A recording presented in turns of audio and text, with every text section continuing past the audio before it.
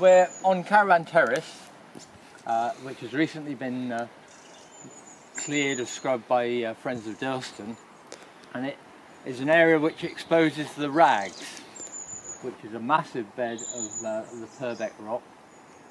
And the reason it's exposed is that when George Burt built the estate, he created a whole infrastructure for his housing development.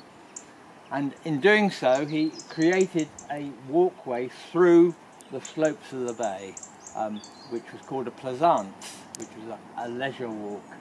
Unfortunately, by about 1881, the whole of that walkway was swept away in various landslips.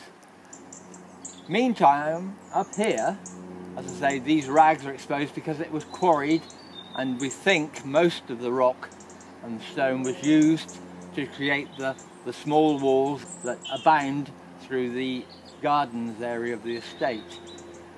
It's also thought that some possibly could have been used in the castle when that was being built, probably in the 1886-87.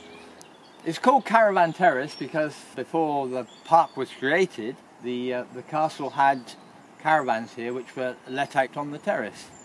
Okay, this bridge was built by George Burt at the end of the plaisance, made of local stone, apart from the plaque, which is granite.